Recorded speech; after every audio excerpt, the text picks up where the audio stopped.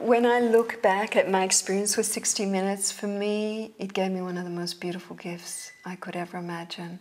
I find personally for me that when I go through a very tough experience in my life, there's always at the end of that the most incredible gift. And the gift that 60 Minutes gave me was great humility.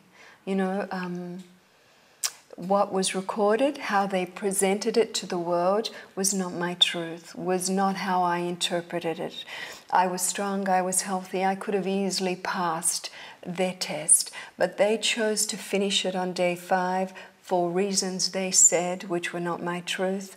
They chose to put it out into the airways, the program they did. They wanted to show the world that Jasmuheen was deluded, and they probably did a good job with that.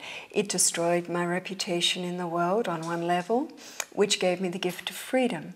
From there, I could say anything I wanted to say, and people accepted it because they said, she's just deluded. We already know that. So that was great freedom. They gave me the gift of having experienced all of that, and I don't need to go into details. They know what transpired, you know.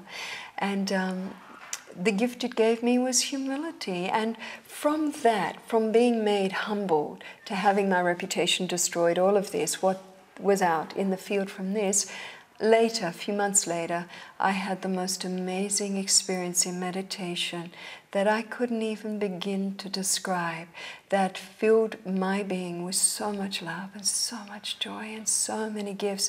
And I know that if I hadn't have had that humility, I would not have had that experience.